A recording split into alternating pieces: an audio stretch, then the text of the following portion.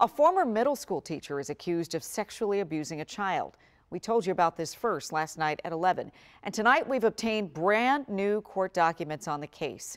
Katie Lusso is in Fauquier County with these brand new details to share. Tonight, new documents from the Fauquier County Courthouse give more insight into the allegations made against a former math teacher, 36-year-old Caitlin Grimley.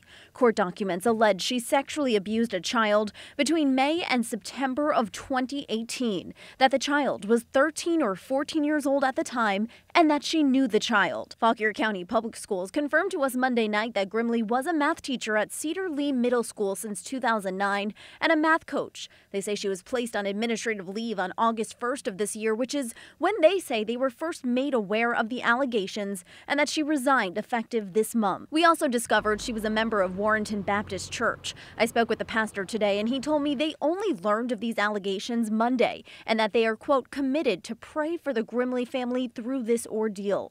We also uncovered she volunteered through a group called Friends of Fort Liberté. It provides food, shelter, education, and medical care in Haiti.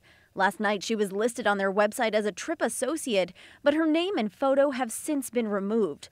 I was able to get a hold of the chairman of the board of directors, and he told me over the phone she's a great person, but wouldn't elaborate and turn down an interview. Here in Warrenton, those we spoke with horrified and shocked by the details in these documents. Disgusted.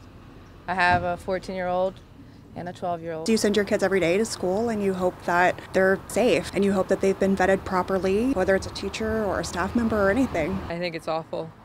I think it's one of those things that's just a heartbreak for a parent. We reached out to the attorney listed for Caitlin. He confirmed he was representing her but declined further comment for now. Her next hearing is on April 25th.